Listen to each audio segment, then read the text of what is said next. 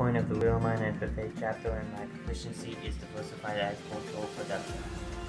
Of our bottle babies that we raised up, because the mom either rejected them, or the mom didn't get milk, or the mom didn't pass away, or didn't make it. Now all these other goats we raise for milking, or for the dairy products, or we use them for the beef. All of our birds here, we have the buckeyes, and Novagins, the ducks. We use them for eggs, and then we also use them for meat. Buckeyes are dual purpose, so the meat and they will become 8 to 10 pound chickens.